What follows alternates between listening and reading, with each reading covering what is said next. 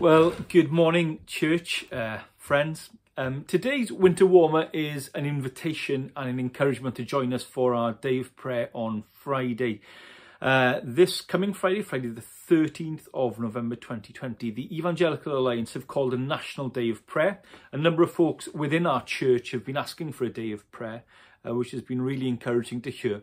And so we felt it would be best to join with as many other churches and Christians to pray together on this Friday, November the 13th. Now, one of the passages I've been sharing over the last few months is Philippians 1, looking at how really Paul could have had prison problems. You know, he was in prison and he could have gone, oh, woe is me, I'm in prison, I can't do anything. But he didn't have prison problems, he had prison potential. He looked at the prison and said, actually, I can preach the gospel here, and other people have been encouraged to preach the gospel. And it's the same, isn't it, with the pandemic?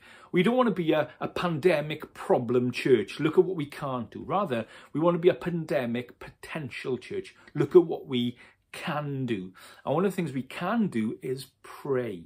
As a church, really, our communities and our country need to know that we are praying for our friends, praying for our NHS, praying for our government, praying for our schools, praying for our communities. And so we're going to join together in prayer. And it is wonderful, isn't it? Another favourite passage of mine is Psalm 133. How good and pleasant it is when brothers and sisters dwell together in unity. And so it is wonderful.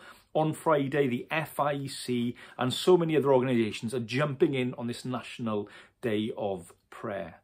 So what are we going to do? Well, firstly, the EA have produced guidelines to pray throughout the day. So there is a prayer for breakfast time, which is to pray for those in the caring and emergency services and those in hospital.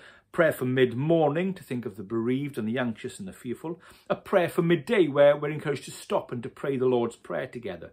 A prayer for lunchtime, where we're encouraged to go out and to walk around and pray, particularly thinking of those shielding and in isolation. There's a prayer for early afternoon, where we would pray for the church in the UK, that we would proclaim the gospel clearly as we should. There's a mid-afternoon prayer for those who are poor, unemployed and homeless, people struggling with addictions and those with mental health issues. There's prayers for the late afternoon, praying for the vulnerable, the children, those with disabilities and the lonely. And there's prayers for the evening as well, praying for those in positions of power, for those in government. And then there is a nighttime prayer as well. So there are prayers throughout the day, and that is all listed below.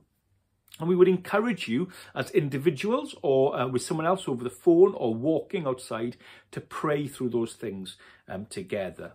The EA have also given us ideas in how to do it. So, for example, in families, we could encourage our children to draw pictures of schools and teachers or governments or local hospitals and NHS staff.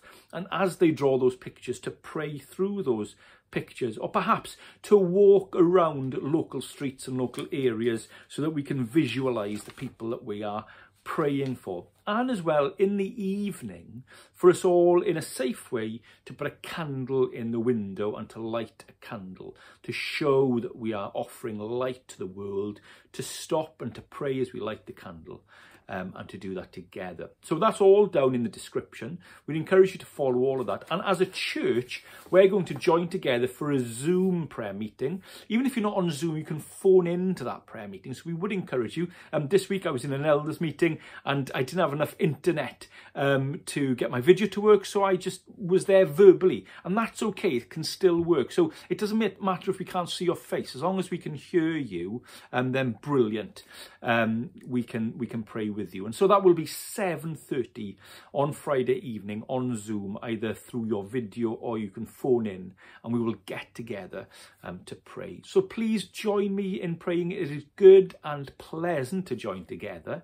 And also remember, we don't want to be pandemic problems. We want to be pandemic potential. And why not pandemic potential prayers? So Friday the 13th, let's do it.